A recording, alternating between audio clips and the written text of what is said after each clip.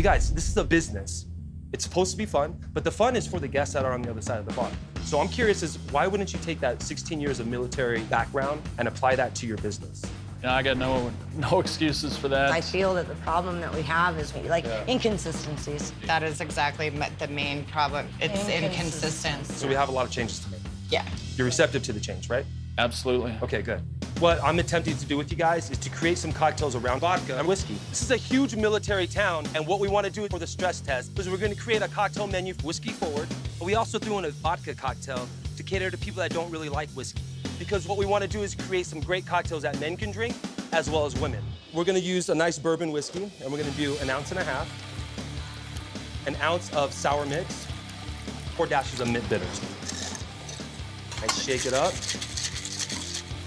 Garnish it with a fresh mint sprig. Sexy, right? That's sexy as hell.